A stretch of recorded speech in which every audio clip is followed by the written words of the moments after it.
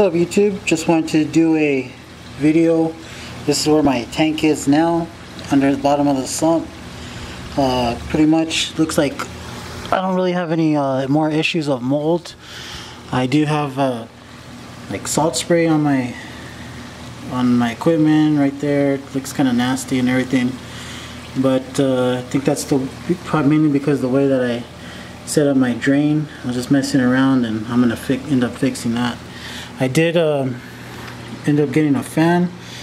Hopefully you can see it. I got this fan, Honeywell fan, 15 bucks, low power, and it's been on. I have turned it off, and everything else. Other thing, I'm just gonna mess around, see if I can get any kind of growth on this, algae growth on this bad boy. This is that yarnology screen that I got, and it's more of an experiment than anything.